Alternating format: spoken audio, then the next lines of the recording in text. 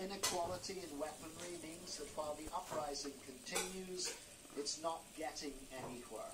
And if the tanks roll into Taptanaz again, the people here won't have a chance.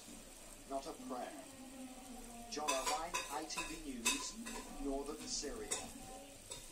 International correspondent John Irvine carrying on Sean Swan's latest report on the conflict in Syria. Not a lot. I'm videoing the cats. Demonstrators clashed again with police after the funeral of a protester. Petrol bombs and stones were thrown in the capital Manama shortly after the service took place. The protester's body was found after a battle with police during this weekend's Grand Prix.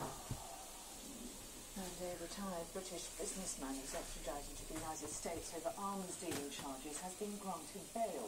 Christopher Tappin is expected to be released from jail in New Mexico later this week.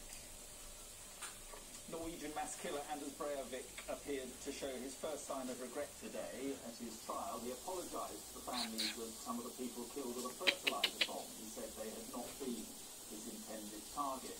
There was no remorse, though, for the 69 people he shot dead on Utoya Island. Our Europe correspondent Martin Geisler reports.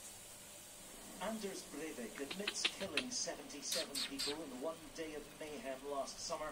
Over the past week, he's told his trial in gruesome detail how he planned and prepared for their deaths. But he says he